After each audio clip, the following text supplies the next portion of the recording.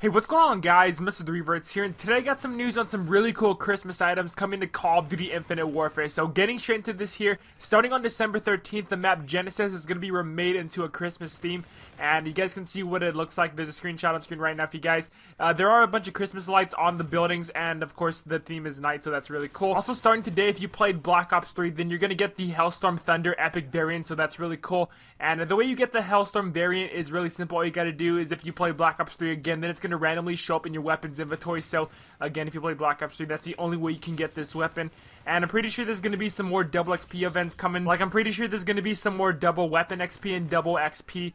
Maybe some salvage, double salvage, and then double key. So that's going to be pretty cool if they do happen to do that. And another thing that's pretty cool is they're going to be doing a 12 Days of Winter event for Call of Duty Infinite Warfare. And it's going to start on December 21st through January the 1st.